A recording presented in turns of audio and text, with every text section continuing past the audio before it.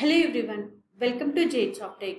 Today we are discussing about top 7 SAP tips and tricks for beginners. In this video, you will learn some helpful and interesting tricks to work on the SAP system which will quite helpful to beginners. First trick, changes background color. To change the background color, click the display icon and go to options. Then pick the respective color scheme. To apply color changes, you have to log out, and in order to see the changes, log back in.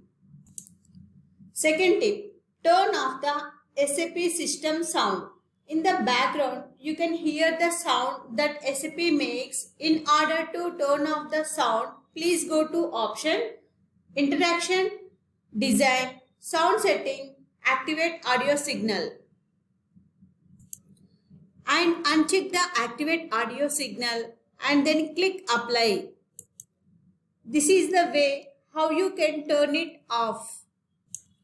Third trick, display transaction codes in the SAP menu. In the menu, you can see only the description of the transaction but cannot see the actual transaction behind the process descriptions. Therefore, in order to see the transaction, go to Extras Settings.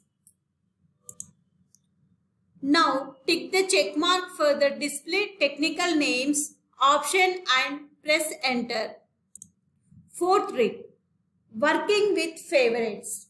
First, I will show you how you can install a folder. Therefore, go to Favorites, Insert Folder. Enter a name for the folder. Now, if you want to add some transactions to a new folder, then go to Favorites, Insert Transaction. Then just type the transaction name and press enter. It will get added to the folder into the favorites.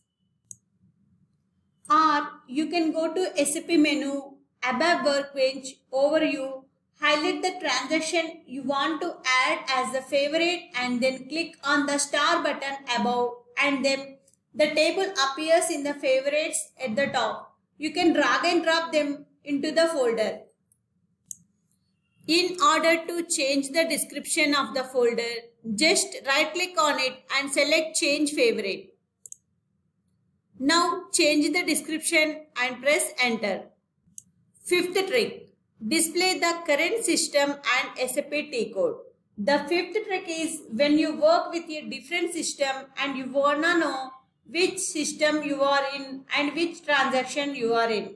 Go to System, then Transaction. This is the way to bring that up.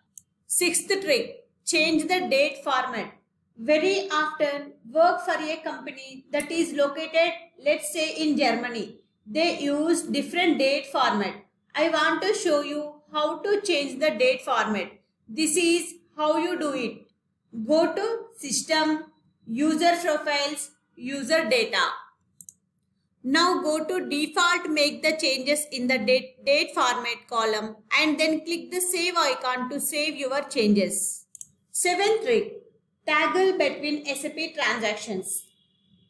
Tip number 7 is tapping to another transaction. Let's say I'm in ME21N and wanna go to T-code SE10. You can do that by executing /NSE10 into the transaction box. If I wanted to switch back to the ME21N, I would have to do the same thing. If I just execute SPRO, it does not work, then instead execute /NSPRO, and that's how you hop between different transactions. Thank you for watching video. Please subscribe to our channel. Have a nice day. Thank you.